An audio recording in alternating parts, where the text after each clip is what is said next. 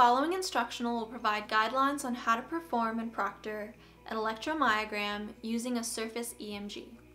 The purpose of this test is to determine electrical activity of the muscles during muscular contraction. This test consists of 3 experiments, including a reference test before each experiment.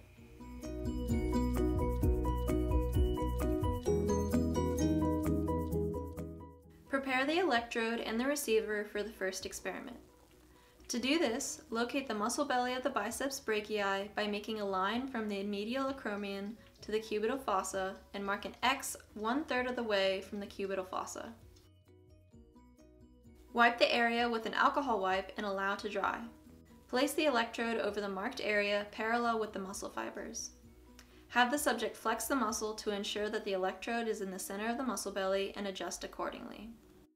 Attach the wires to the electrode and attach the receiver to the arm approximately 1 centimeter away from the electrode. Ensure that the wires do not cross.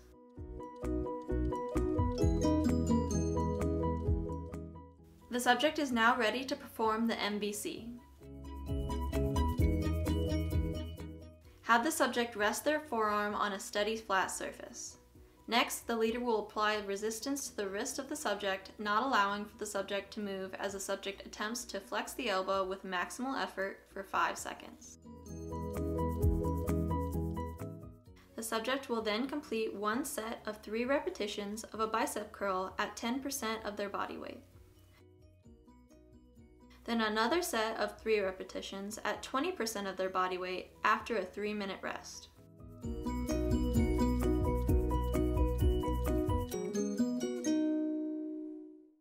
Next, preparation for experiment 2 and 3 must be completed.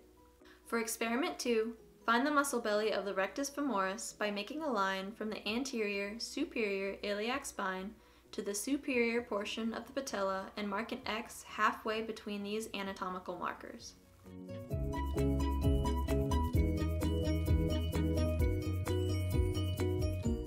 Next, prepare the electrodes and receiver as shown in experiment 1.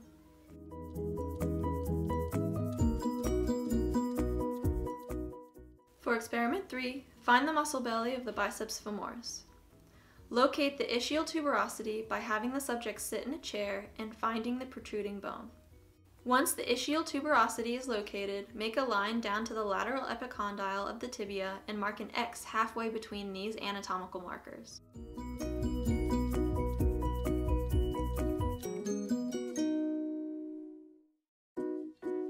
Prepare the electrodes and receiver as shown in experiment 1.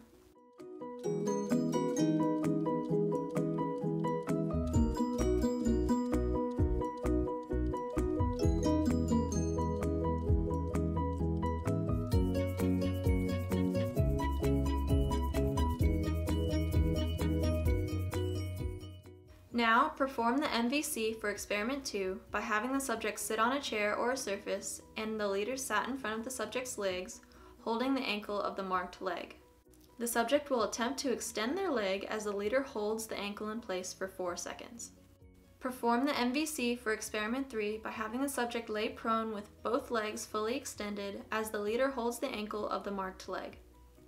The subject will then attempt to flex their leg as the leader holds the ankle in place for 4 seconds.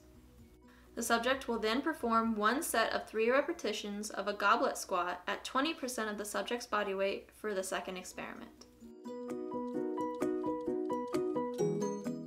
For the third experiment, the subject will perform 1 set of 3 repetitions of a single leg deadlift at 20% of the subject's body weight.